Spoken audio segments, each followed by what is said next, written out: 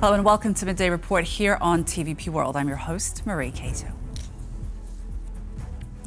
The White House has confirmed that deliveries of air defense missiles to Ukraine have been suspended. According to Donald Trump's spokesperson, Karoline Leavitt, the decision was made to, quote, put American interests in the first place. A White House deputy press secretary said in a statement that the decision was made following a Department of Defense review of U.S. military support to countries around the globe. According to the documents, it was motivated by concerns that U.S. military stockpiles are falling too low. Deputy Press Secretary Ann Kelly added that the strength of the U.S. remains unquestioned, referring to last month's strikes on 3 Iranian nuclear facilities. The announcement was also addressed by the Undersecretary of Defense for Policy, Elbridge Colby, who said that his department continues to provide Trump with options for aiding Ukraine, in line with his goal of bringing the war to an end. At the same time, the Pentagon is adopting its approach to achieving this objective, while ensuring the U.S. forces' readiness for administration defense priorities. Belarusian President Alexander Lukashenko has pardoned 16 people convicted of extremism as well as other crimes. This comes after Lukashenko freed opposition leaders Siarhei Tsikhanouski and 13 others in June after talks with U.S. Special Envoy Keith Kellogg.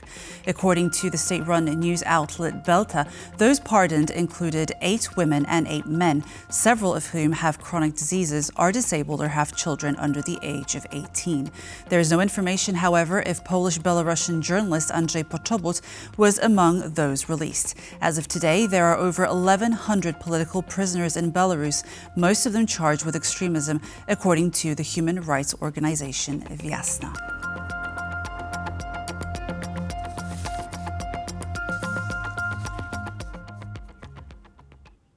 Ukraine has summoned the American embassy's top diplomat in Kyiv after the U.S. halted weapon shipments to Ukraine. Meanwhile, Russia continues its attacks. Overnight strikes killed at least 3 people and left dozens wounded across Ukraine. Our correspondent Oz Chatterjee has more. Good afternoon, Oz. Can you tell us more about the latest details? Good afternoon. Well, this has come in recent hours. Ukraine's Foreign Minister Andrei Sybiha has called the chargé d'affaires, the deputy head of the mission, the U.S. mission in Ukraine. Now, it should be said there's no current U.S. ambassador to Ukraine after the last one stepped down. So John Hinckley, that's the deputy head, was brought in by Andrei Sybiha regarding this intercepting missiles and ammunition that was supposed to be sent by the Biden administration. This is still the Biden administration's aid that was supposed to be coming through. Now, there's a statement published by the FT by the Foreign Ministry saying any delay or hesitation in supporting Ukraine only encourages the aggressor to continue the war and acts of terror rather than seek peace. Now, it's understood that PAC-3 Patriot interceptors, as well as 155mm artillery shells, were included in this package that has been halted. So this is a serious problem for Ukraine. They've been asking the US to buy more Patriot systems. So to have Patriot missiles that were promised to them halted at the last minute by the US, by Donald Trump's Pentagon policy chief, Elbridge Colby, is going to go down very, very badly here in Ukraine. And they're going to be seeking some kind of solution. That's why the deputy head of the US mission has been summoned by Kyiv. Looks like a very difficult situation for Kyiv to navigate with the White House. But they will be hoping they can try and talk the US round into changing their mind and bringing these systems back to Ukraine. Some of them were already in Poland due to be shipped. So this is a major, major, major headache for the Ukrainians. As you said, the Russians continue to strike Ukraine repeatedly and kill civilians day in, day out here. Back to you in the studio. Oz Chatterjee reporting from Kyiv, Ukraine Live with the latest details. Many thanks. Poland will introduce temporary border controls with Germany and Lithuania starting July 7th amid escalating tensions over migration and nationalist patrols.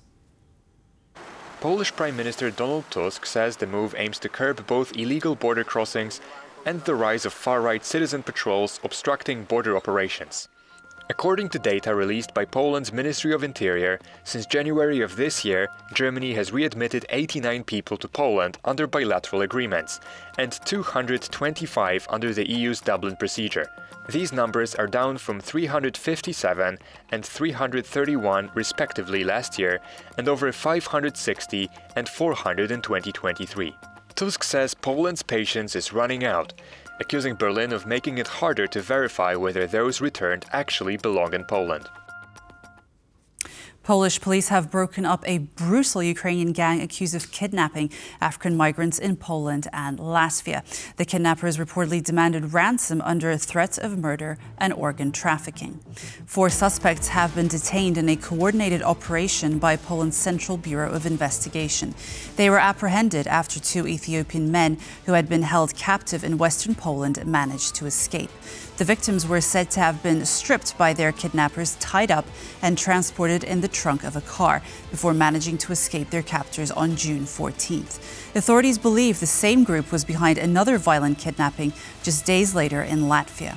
On June 24th, 3 men from Mali were abducted and held in similar conditions. According to Polish daily Rzeczpospolita, investigators found that the gang had been smuggling migrants to Western Europe, transporting them to Germany, the UK, and beyond for a fee.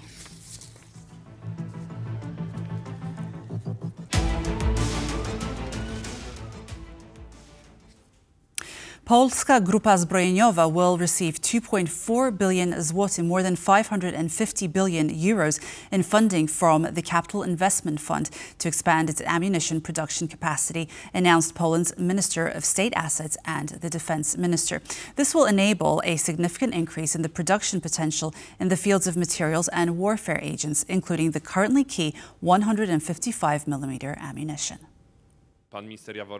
Today, Minister Jaworowski transferred 2.4 billion zloty to 4 companies within the Polish arms group for the construction of ammunition factories. What had been impossible for years due to the incompetence of those previously responsible has become a reality. This would not have been possible without the Ministry of National Defense, as a large portion of funds that went to the Capital Investment Fund came under the act from the funds of the Ministry of National Defense intended for defense and security. Denmark is ramping up its defense posture. Military service for women in the country begins this week as part of a broader push to deter Russian threats. As of the 1st of July, the Danish armed forces will now include women in compulsory military service, thus ending a male-only draft system. All 18-year-olds will now enter a lottery for potential conscription. The government is also extending service from 4 to 11 months, aiming to boost annual conscript numbers by 40% by 2033. Until now, this has been limited to men, although women were allowed to volunteer. If deemed necessary, the Danish defense minister has the authority to deploy conscripts abroad. Copenhagen set in motion the mandatory conscription process after Norway and Sweden introduced theirs in 2013 and 2017, respectively.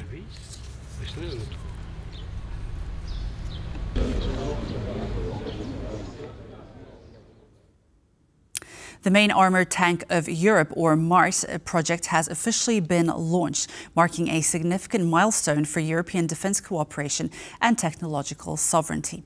Piotr Szymański, a senior fellow at the Center for Eastern Studies, recently joined TVP World to speak about Poland's involvement in the project.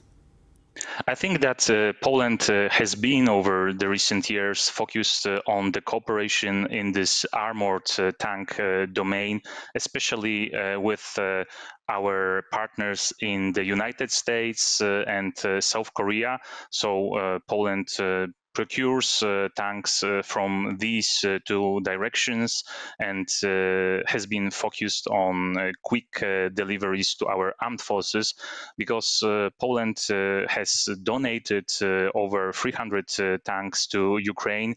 We have to replenish at the faster pace, and therefore we right now are not focusing on development of a new platform, which is time and money consuming.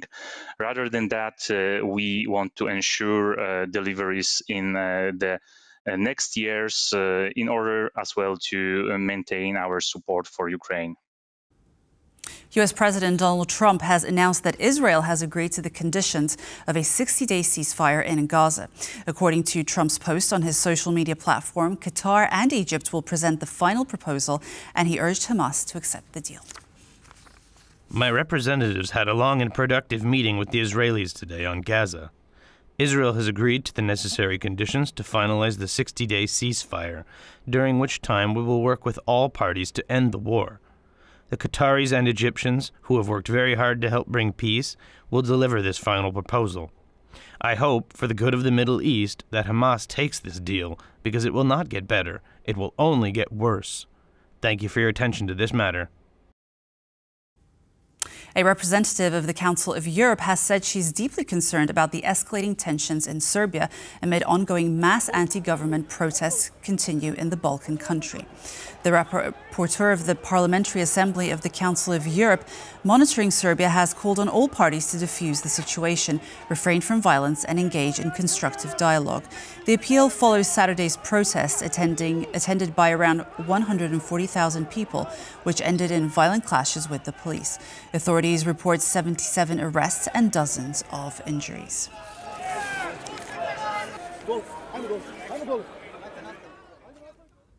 Polish astronaut Sławosz Uznański-Wiśniewski conducted a live lesson straight from the International Space Station for hundreds of Polish students. He is currently taking part in the IGNIS mission, now in its 5th day of conducting experiments in Earth's orbit. Students witness experiments conducted by Sławosz Uznański-Wiśniewski on board the ISS, designed by young people and selected through a competition for best space experiment. One example, how to stir water in a glass with a spoon on microgravity. There was also a Q&A session with the Polish astronaut. The IGNIS mission is now approaching its halfway point. According to Sergio Palumberi, head of the AX4 mission, more than 1/3 of its initial goals have already been achieved, and the mission is progressing as planned.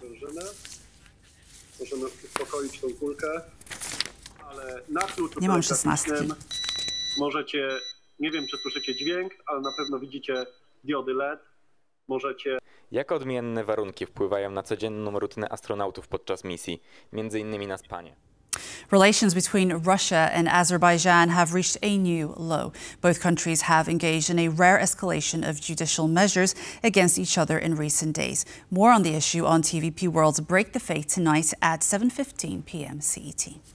Tensions are brewing between Russia and Azerbaijan, and the Russian propaganda machine is trying very desperately to spin the whole narrative. What is actually happening? Is Russia losing another ally?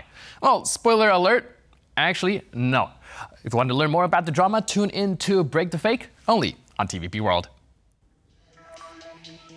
And this brings us to the end of Midday Report here on TVP World. Make sure you stay tuned for more on our channel. Thanks for watching. Goodbye.